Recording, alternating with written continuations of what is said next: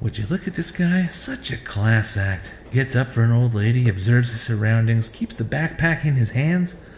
He knows to stand on that side of the train because it's the other doors that open at this station. He's the model commuter. He's not staring at a tablet or texting a friend. He stands motionless, stoic, attuned to the every dip and turn of the track, ready to shift or maneuver at a moment's notice. What a cool guy. I bet we could be friends, me and this guy. Go out for a beer, talk about the idiots on the subway, discuss cool books we've read, maybe play some pool. I can just tell that we'd get along. And I don't mean that in a gay way, it's just... Wait, why do I need to tell myself that I don't mean that in a gay way? I know it's not in the gay way, we're sharing the same brain here. Excuse me. Oops, sorry. Hey man, you should try and be a little bit more aware of your surroundings in the future, alright? Yeah, thanks. You arrogant piece of garbage.